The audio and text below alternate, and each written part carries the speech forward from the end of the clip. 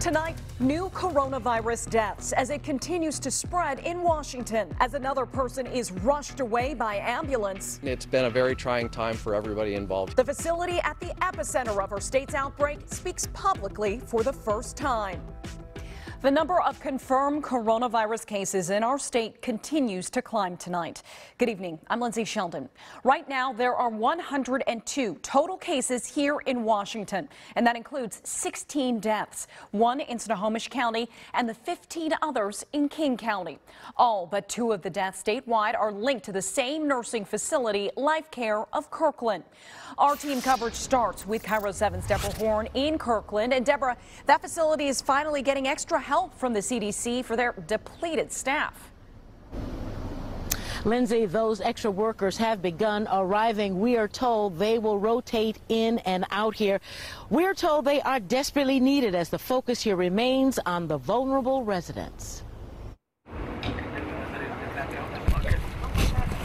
Just after 3:30 Saturday afternoon, another resident of Life Care Center loaded into an ambulance, presumably for the short ride to Evergreen Hospital, a sign that this remains the nation's epicenter for the coronavirus epidemic.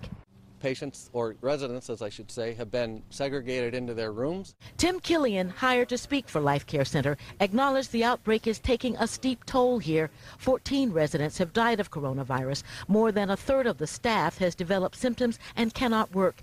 The CDC has stepped into the breach to help, including Saturday. Specifically, we did receive a number of extra nurses, practitioners, and doctors, and that has been hugely helpful. Life Care Puyallup nurse Kathleen Lombard is volunteering to help here in Kirkland. Why? Because if it were my elderly parents here, I would want to know that they would have the best care possible and a really upbeat nurse like me to take care of them. But this woman worries about her parents, who visited a resident several times as the virus silently spread throughout this facility. There are many visitors to the center that have not been contacted. This is something that's falling through the cracks. Is anything being done to help ease their minds? If they want to be tested, may they be tested? As I said, we've received limited number of test kits out just for our own residents. So we would encourage everybody who feels like they have come here and have concerns or showing symptoms to report that to their doctor. Killian says their residents remain here whether they are sick or not because, frankly, no other facility will take them, and in some cases, they are simply too infirm to go home. Now, he says no one except essential personnel are being allowed inside this building. In fact, he hasn't been able to go inside either, but he says he will hold another news conference at 1 o'clock Sunday afternoon. We'll be here, too. Reporting live in Kirkland, Deborah Horn, KIRO 7 News. Thank you, Deborah. Washington's coronavirus epidemic continues to receive attention from state and national lawmakers. Today, we were there as Congresswoman Susan DelBene toured Evergreen Health, where several coronavirus patients are in quarantine. KIRO 7's Ryan Sims is live at Evergreen tonight. And Ryan, part of this tour was to get a better understanding of coronavirus. And that is why she said it was so critical for her to be here today to get a better idea of how to keep emergency and medical workers safe.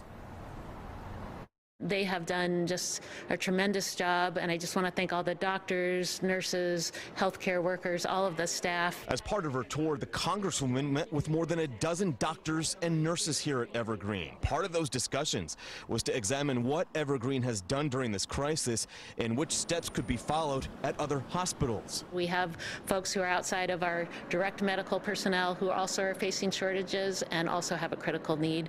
So we're going to continue to work to make sure that's available. At a news conference, the Congresswoman wasn't immediately asked about her tour here. Instead, she was questioned about President Trump's comments this week where he called Governor Inslee a snake. Her response was swift. I was with the governor again yesterday, and I know his top priority is the health and safety of the people of Washington State, and the president could learn a lot by following the governor's lead. Politics aside, one thing the Congresswoman complimented was Evergreen's system of containing patients, including a part of the hospital that changes the flow of air in certain rooms to prevent viruses from spreading. Doctors here told her they were prepared for more possible patients in the future. future. One word, humbling. Humbling to watch these staff members come to work every day, as they did before all this, to take the best care of their patients. Now, beyond the compliments, one thing that she was adamant about today was getting better protection and really access to gear here for all the workers dealing with the coronavirus patients at Evergreen Hospital. Among the things she said that she's advocating for are a lot more masks and gowns, again, for those medical workers tasked with treating coronavirus patients. We're live from Evergreen Hospital tonight. Ryan Sims, KIRO 7 News. All right, thank you, Ryan. Today, crews are working on deep cleaning at the University of Washington after a staff member tested positive for coronavirus. The campus will stay open, but starting on Monday, all classes will move online. This affects more than 59,000 students, and the change will last through the end of this quarter. Cleaning crews hope to have every classroom, auditorium, library, and bathroom scrubbed down by the end of the month. You can find a full list of the school changes linked to coronavirus on the KIRO 7 News app. Other universities in Western Washington are making changes to help stop the spread of coronavirus. Seattle University, Northeastern University, Seattle, and Seattle Pacific University will have classes online through March 20th. Seattle Pacific University also postponed large events and tours through April 3rd, but all campuses remain open. Seattle city officials have also canceled several big events. Those include this weekend's Leukemia and Lymphoma Stair Climb and Taste of Washington. The Seattle College Bound Scholarship and Women's March have all been called off as well. While some large events are already canceled, the Sounders are gearing up for their second home game in less than half an hour, even after a confirmed case of coronavirus in a CenturyLink field worker. The team practiced at Starfire Sports in Tukwila this week. Despite the coronavirus outbreak, thousands of fans turned out last Sunday to see the team's home opening win against Chicago.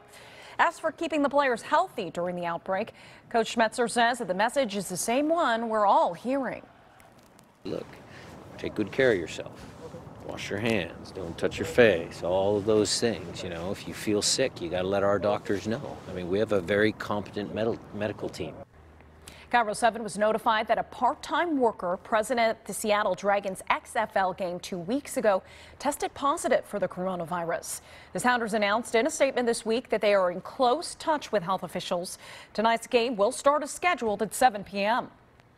It has been a week since a Washington man became the first person in the United States to die from the coronavirus. And since then, the number of deaths and cases have only gone up.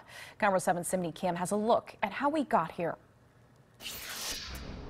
It's been a week since the skilled nursing facility on the east side, Life Care Center of Kirkland, became the epicenter of the coronavirus outbreak in the United States. It was a nightmare. With the facility on lockdown, KIRO 7 met frustrated families every day this week. We want everybody in that facility to be tested, not wait until they're so sick that they're headed to the hospital. The first person to die of coronavirus in the United States was a patient at Evergreen Hospital. He was in his 50s with underlying health conditions and had no travel history. With each passing day, more confirmed cases and deaths linked to COVID-19 popped up in the state, the majority of them linked to Life Care. Help us get solutions for what to do with the people right now here in this, I'm calling it a petri dish. The governor declared a state of emergency. First responders were quarantined. Schools became ghost towns as they shut down for deep cleanings. North Shore School District even made the decision to close for up to 14 days. On Thursday, Vice President Mike Pence arrived at Camp Murray. We are with you. He pledged billions in federal dollars coming to states to fight the spread of the coronavirus. And KIRO 7 even spoke by phone to a woman at Life Care Center of Kirkland about the conditions inside. You just don't know who's going to die next. Simney Kim, KIRO 7 News. If you have coronavirus-related questions, a Washington call center is ready to help. That includes questions about how it spreads and what to do if you have symptoms. Call the number on your screen, 1-800-525-0127.